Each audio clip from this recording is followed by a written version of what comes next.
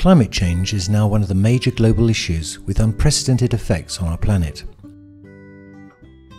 In Madagascar, agriculture is extremely sensitive to climate variability, with serious consequences on agricultural yields, which threatens the livelihoods of vulnerable populations.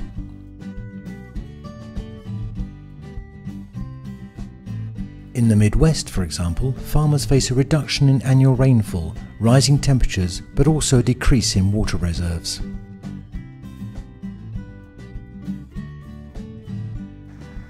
The southeastern region is affected by both strong trade winds and the frequent passage of cyclones. This is one of the regions most affected by increasingly prevalent floods and cyclones.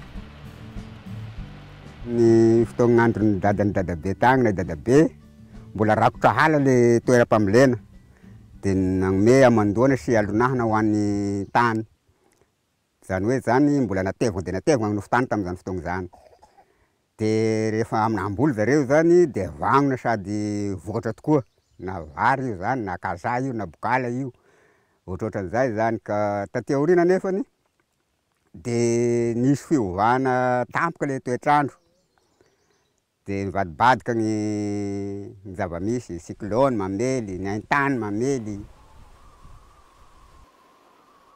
The south is one of the most sensitive regions to global warming. During the last 20 years, the Androy region has been hit by severe recurrent drought.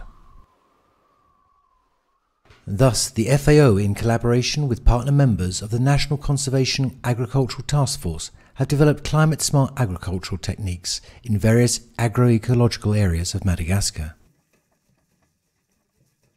These techniques aim to orient agriculture towards a model of agricultural production that adapts to the climate. Pour répondre aux impacts des changements climatiques, la FAO a adopté depuis quelques années une approche qui essaie de climate smart agriculture, qui est en fait l'agriculture climato-intelligente.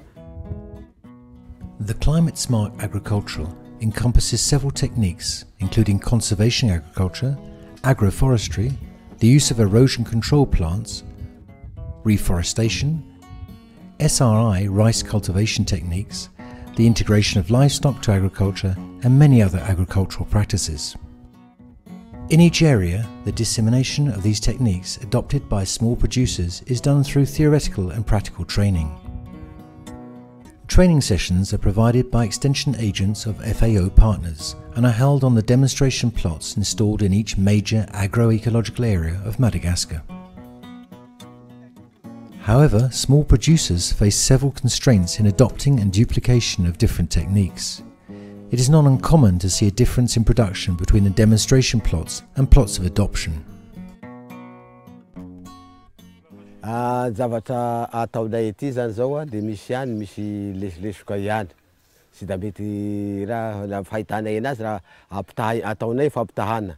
Ny zavatra hitanay amin'ny champ école sy ety a, dia toa misy zavatra sy da mety mahombomy sara loatra gn'anay a, ka io zany a dia mety mety maro mahatonga an'izay zavatra zay.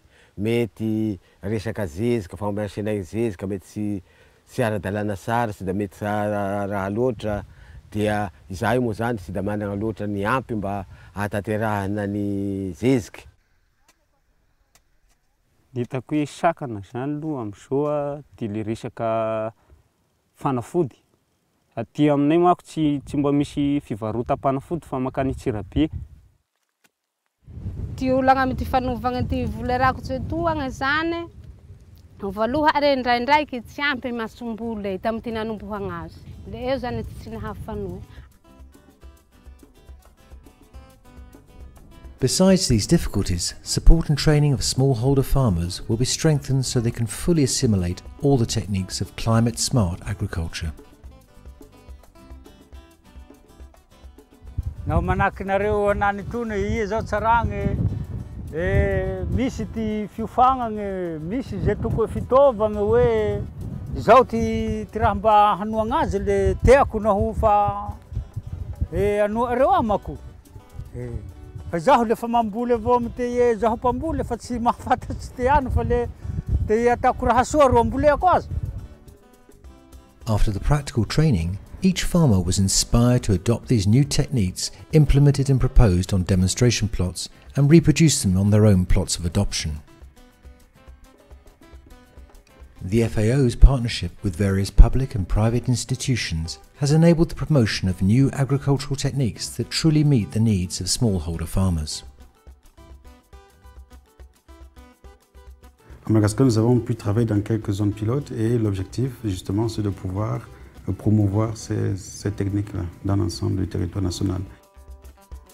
In conclusion, in the current context of climate change, a more productive and resilient agriculture requires a better management of natural resources such as land, water and energy resources.